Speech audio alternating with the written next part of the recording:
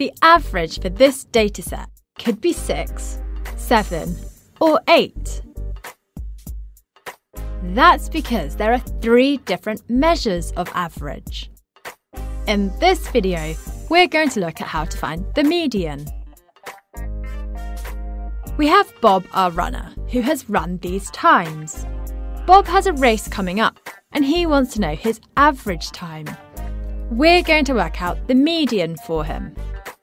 To find the median, we've rearranged the times into ascending order, so smallest on the left and biggest on the right. The median is the middle value in the set, so we meet at 45.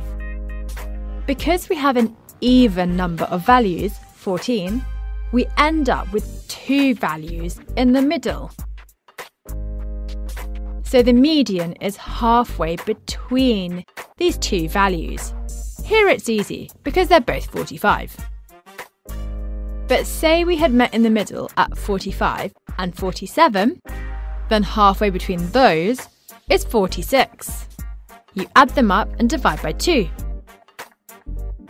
Or, if we'd met in the middle at 44 and 51, then halfway between those is 47.5.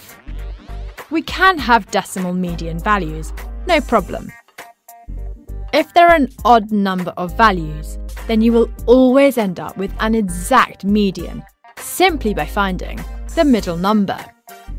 You just need to remember median middle. Bob's friend is also running the race. Whose median is faster? Pause the video and work it out. Did you get 44? Bob's friend has a faster median. Let's finish off with a question for you to practice. According to the median, who earned more? Pause the video and work it out.